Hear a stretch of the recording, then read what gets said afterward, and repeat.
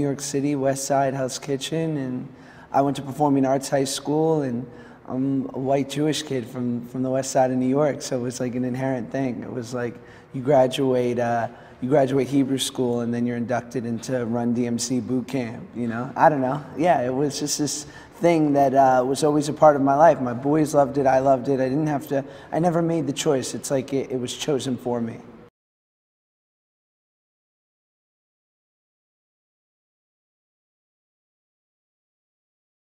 What was cool is I was actually on the stage looking out at the audience, so I felt like a rapper's hype man.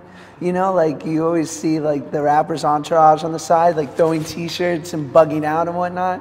So that's how I felt like I was part of their entourage. And watching them, I mean, seeing sort of the culmination of 8 weeks of busting their ass every day, like doing choreography all day, and then, you know, battling days before that where they were just shooting specifically for the movie and the way they sacrificed their body.